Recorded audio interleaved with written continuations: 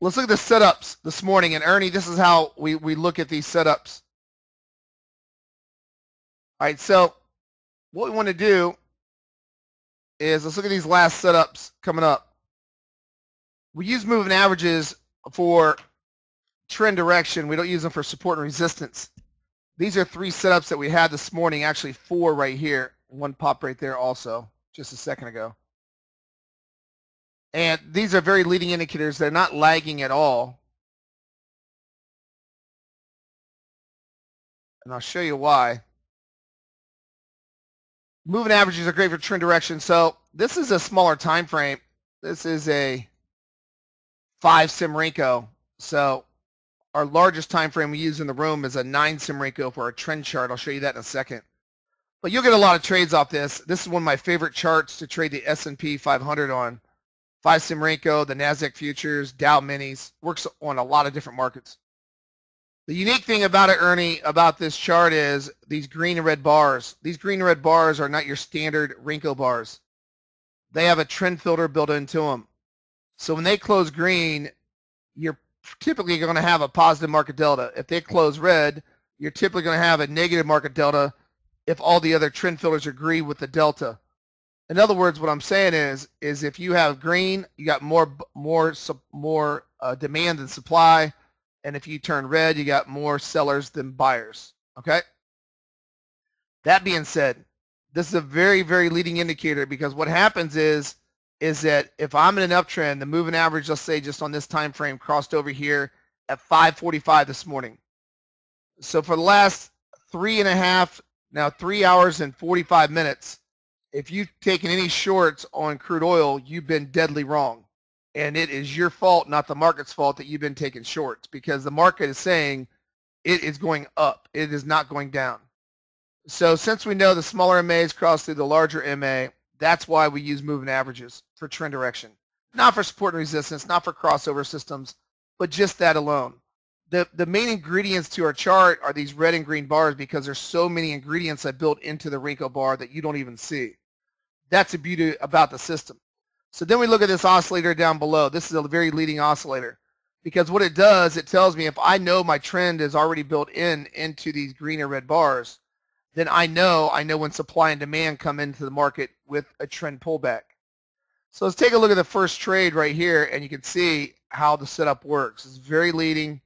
You got plenty of time to look for the setup. So let me make this nice and big so you can see what I'm talking about.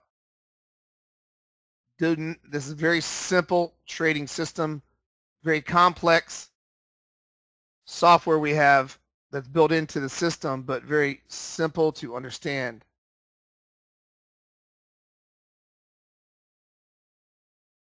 One second. Make these big so you see what I'm talking about.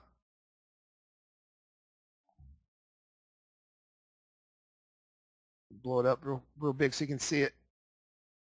So let's take a look at this little last buy setup. Okay, as we can see, when we start moving down, okay, right at that point when we get below 10%, that's at 736. So at 736, Ernie, you're below 10%. That's when you start looking for a buy setup. A buy setup did not happen on this time frame until just before 8 o'clock when it turned positive market delta right here. So you had a good 20 to 25 minutes heads up before you even had a buy signal. Does that make sense, Ernie? Because when it gets below 10%, right when it crosses below 10%, I am looking for a positive market delta, which it happened right here at this green arrow. That's your entry. When that green arrow printed, that's actually when positive market delta came in. Your entry would be the open of the next bar right there. There's your entry. Your stop loss is 2 ticks below the swing low. Okay? So you get a major heads up. Major heads up on these trades. If you go a smaller time frame, it works the same way. If I go, now here's a 5 Simrenko. If I go a smaller time frame, I've been in an uptrend, right? But you're going to get more trades. So let's go back to 6 o'clock this morning, or we'll move it. A lot of you guys trade around 7:45 or so, or Let's look at this last one. So it works on smaller time frames the same way. Once you get below 10%, you're looking for a positive market delta, which actually happened there. Your entries open the next bar, your stop loss at 2 ticks below the swing low. So I like to use this small chart on the far right with market profile. It works really good with market profile because on market profile over here, that's actually volume coming into the market. That's strictly volume. So if I see a break retest as blue, red, or green line, then I know what I got is a potential setup on a full retracement. And I love trading off this small chart over here to the far right when it break retest on market profile. So if I'm breaking out of market profile and I retest market profile, what you did here at 27, that's this trade over here on the small chart, you're looking for a nice setup. You're looking for a full retracement buy or sell. Just vice versa, if I break, like I did on gold, break back inside of HVA. In other words, you look for these type of trades. Now this one didn't go very far, but typically they run quite a bit. You'll break out, you'll retest. It's the only thing I know about market profile. It's worked for 34 years, same setup. Vice versa. Let's say you were down here at LVA and you broke down through LVA. If you retested LVA, you look for a setup right there on a full retracement over on these charts. Vice versa, if you were below LVA and you come back inside it, I look for a retest of it. On that retest, you look for the indicator over here to be at a full retracement. And you see tons, you're going to see thousands and thousands of trades that match up like this. I mean, it's been working for 34 years, the same exact setup. It's pretty cool. So once you break retest this green, blue, and red line, if you get a full retracement, you got two totally separate strategies. You get a retracement strategy that's matching up with a volume strategy because those big red, blue, and green lines are volume profile.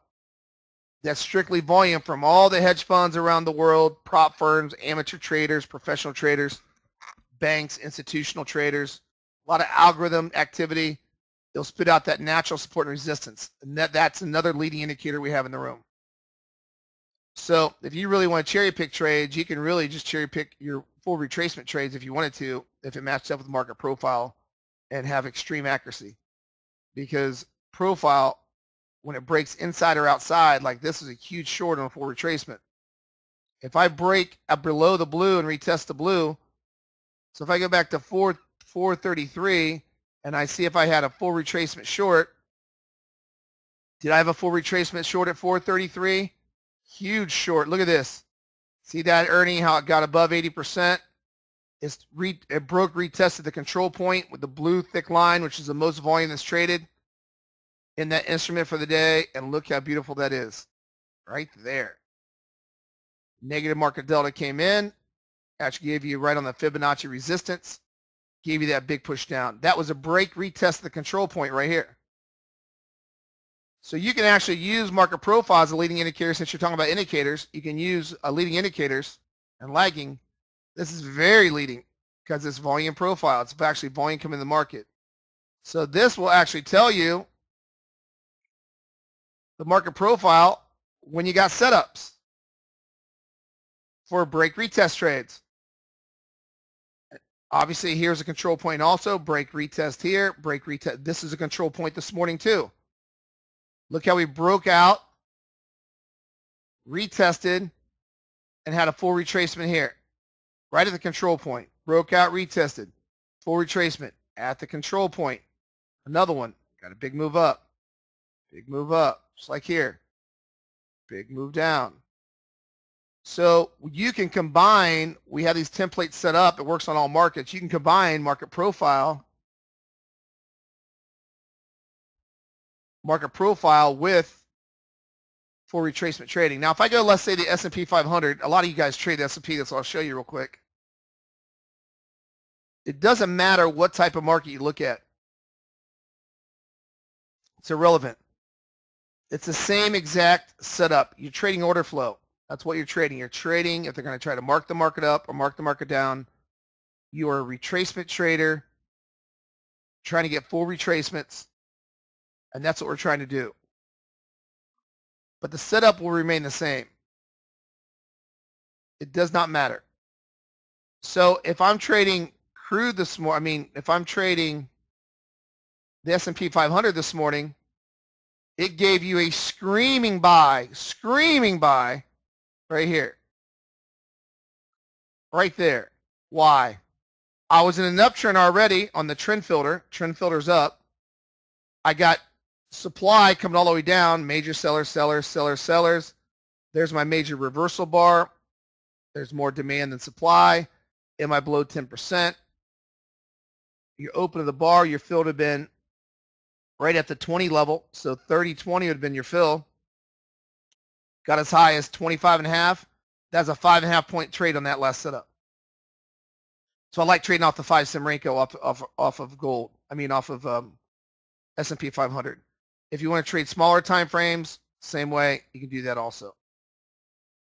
Larger time frames, it has not had a deep retracement yet on the S&P 500 today. All right, so like I said, and you can go NASDAQ futures, you can go really anything that you want to trade. It really doesn't matter. NASDAQ, you get a lot of trades off the NASDAQ futures, but my point is that you're going to look for the same setups. Do you have to use market profile to look for break retest trades off that volume profile, thick red, blue, green line to match it up with the retracements? No, you do not. If you just trade off the trend filter and the trend filter direction and trade off of this level here, off of the retracements, you do very, very well. Okay, but the same thing on the NASDAQ futures. This is a screaming buy this morning. Screaming buy. Once again, if you get this is the S&P. Hold on, I'll wait till the NASDAQ loads here. But if you get, this is the S&P. So remember the S&P was at 505, was a setup right here, 505. That's a nice buy. Positive market delta. There you go. Now, if you look on the NASDAQ futures, it was just a screaming sell. It smacked you right in the face just a second ago. Look at this. Check this out, Ernie. You got above, look how leading this is. It's very leading. So you get above 80% or 90%, and they're going more demand, more demand, more demand. And then this is your sell signal right here. Right at the top. More sellers than buyers. That's how you do it. Okay. Pre-news, if you look at it, same thing here. Got the M top. So you can trade, it doesn't matter what markets you trade. It's the same exact setup. Exactly the same setup over and over. If you use a long-term indicator, the larger time frame on the NASDAQ futures. Check this out. I can go back to the whole trading session and pick this market apart. Right here, caught the low. Right here, caught the low. Right here, caught the low. Right here, started to catch the low, but we had a transition. So you don't take this. You can take the sell, actually. Because here's your transition. Watch your transition. If I see the 20, if I see my smaller MA go down through my larger, my intermediate, get ready for a possible sell signal, like I did on gold, and you can take that side too.